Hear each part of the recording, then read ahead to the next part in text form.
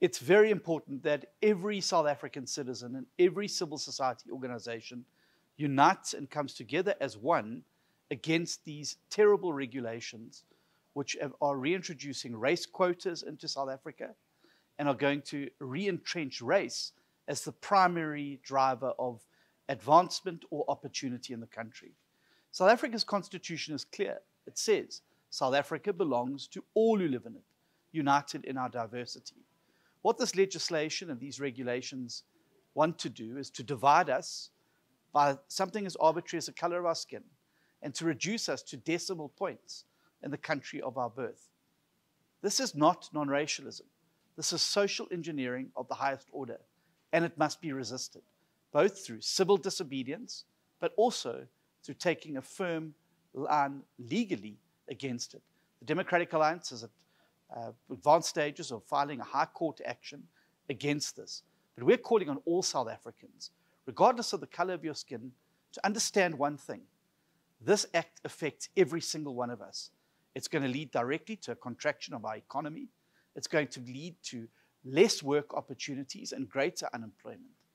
We need to be growing our economy, and we can do that by working together, not by allowing a government to divide us. Please stand up, make your voice heard, and let's defeat these race laws together. Well, the big problem will be that it will be a divisive law that is going to divide South Africans further, is going to suppress the economy. We need a stronger competitive economy at the moment, given the challenges that we face of high unemployment rates, low growth levels, dismal performance of our state-owned enterprises.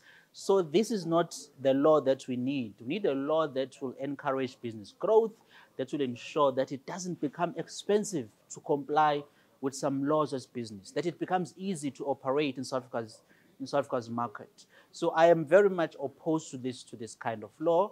I don't think it's what we need, whether now or in future. We need to move forward to the laws that encourage business growth. Hierdie werkswinkel vandag was uiters noodsaaklik en dit moet die begin wees van 'n golf wat na buite beweeg. Suid-Afrika kan nie 'n nuwe apartheid bekostig nie. Die ANC regering het ek van die begin van die jaar vir die president gesê gaan baie duidelik ras as die fokuspunt in sy verkiesingsveldtog wil gebruik.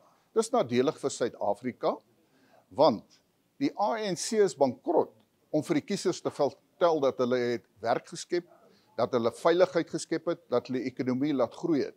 Daarom misbruik hulle nou ras as hulle fokuspunt. Hulle het voor 94 geveg om apartheid af te skaf.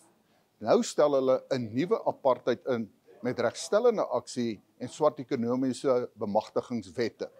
Dit gaan Suid-Afrika vernietig in terme van werk en dit gaan die ekonomie vernietig en daarom moet ons hande vat en saam staan.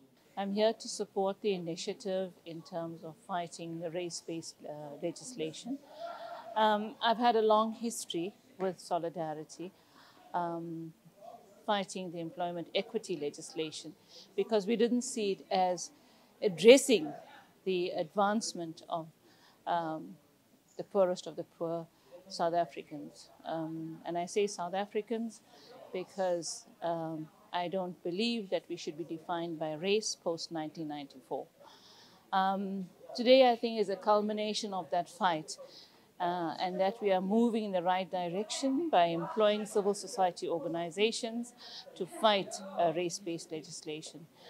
I see it, the new amendment, I see it as an attempt by the African National Congress to redeploy their cadres to areas where they need to make progress in terms of winning the next election. So as far as I'm concerned,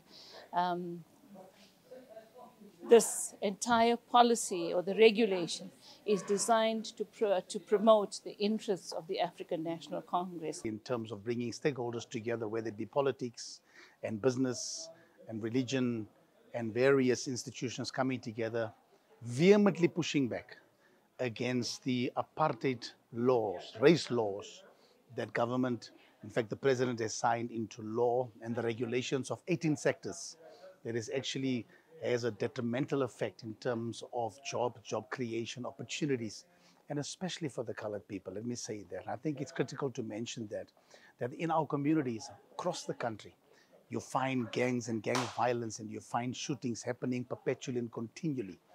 I'm a pastor, so I bury people almost every week, picking up young people shooting each other. And then you have the drugs and the drug trade, and then they're fighting for territory and stuff like that. The social ills in terms of teenage pregnancies, the young children getting pregnant at the age of 12 and 13. So these things are exacerbated in terms of these laws and regulations that are being passed. It will actually drive our children and the next generations quite deeper into the abyss and into the fact that they will find themselves as nobodies. And that's the reason why myself as a leader in the ACDP in Gauteng thought it necessary that we raise our hands and stand up and say, not in our name,